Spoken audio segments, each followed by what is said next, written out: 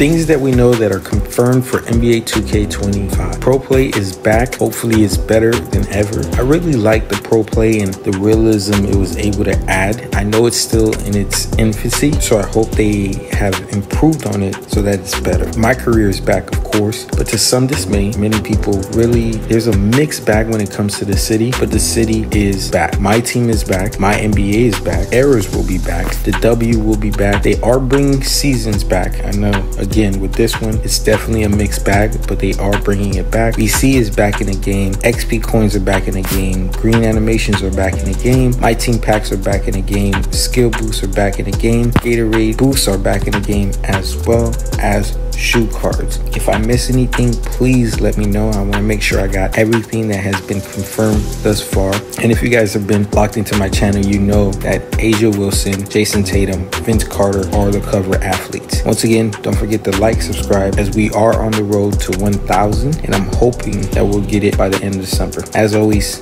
love you guys. Theo is out.